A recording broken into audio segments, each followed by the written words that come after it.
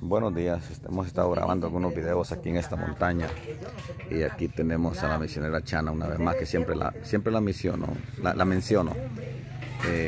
Allá Titopo, que siempre está ayudando aquí, ayudándole a cocinar. Es un niño aquí de la montaña. Y para aquellos predicadores que van de iglesia en iglesia por dinero, yo quiero mostrarles a una persona que vive aquí en este lugar, que no tiene a veces ni zapatos ni ropa. Mire, acaba de mencionar algo, dice: yo lo hago por amor y el Padre que me va a pagar. Wow. Si así fuéramos nosotros los predicadores allá en la nación norteamericana, ¿verdad? Y no solo norteamericana, en varios países, si fuésemos así: voy a hacer las cosas porque el Padre me va a pagar, sería todo distinto. Pero hoy queremos hacer campañas, congresos y te pongo cuota, si me das hotel, si me das una ofrenda, si me das esto, si me... No. Haciendo grandes conciertos, y no hay nada malo hay que hacer conciertos, no me gusta llamarle conciertos, hay que hacer actividades, predicar el evangelio, pero que no sea por dinero el mundano, por dinero el narcotraficante, pues ya por fin ellos están, ese es su Dios, el dinero es su Dios, están afanados, lo almacenan en los bancos y andan en lujos, en buenos carros, porque eso es lo que ellos aman.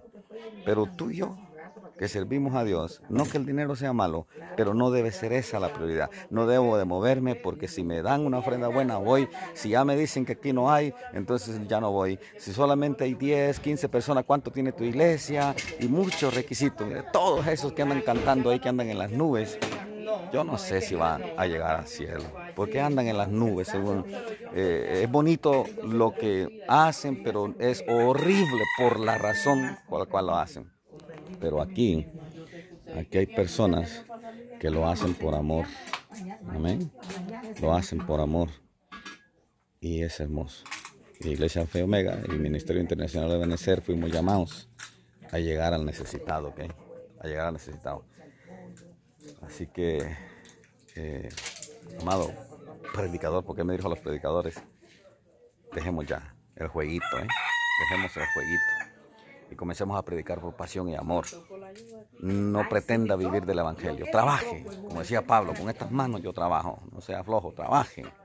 Y cuando surja la oportunidad de ir a algún lugar, vaya, muévase por amor a las almas, ¿okay? Y si lo bendicen, recíbalo, porque claro, ¿no? Pero no le ponga eso por condición para predicar el evangelio, nunca.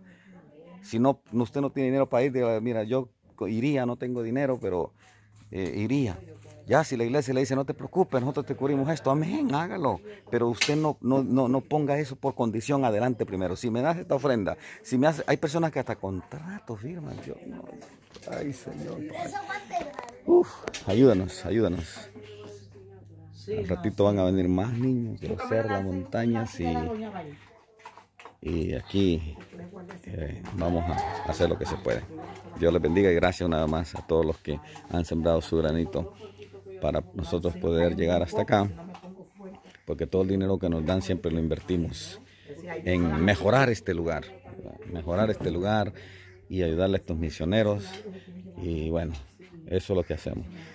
Cada uno de nosotros que venimos acá cubre sus propios gastos, porque eso sí, los gastos los cubrimos nosotros, cada uno de nosotros. En Iglesia Alfa y Omega, gracias a Dios por esos hermanos que están ahí siempre. Y siempre siembro eso, tenemos que ser misioneros, ¿eh? Y ayudar. Y los demás que siempre me dicen: Pastor Jimmy, venga, aquí hay algo para que lleve. Aquí estamos. Muchísimas gracias, de verdad. Y que Dios se lo recompense abundantemente. Que Dios se lo recompense. Y no solo aquí estamos, ¿ok? Hemos viajado en México y Guatemala. Hemos visitado San Pedro Sula, Honduras. Y cada lugar, pues ahí sembramos siempre una semillita con lo poco que podemos. No podemos satisfacer los deseos, ¿verdad? Las necesidades, voy a decir, de todos.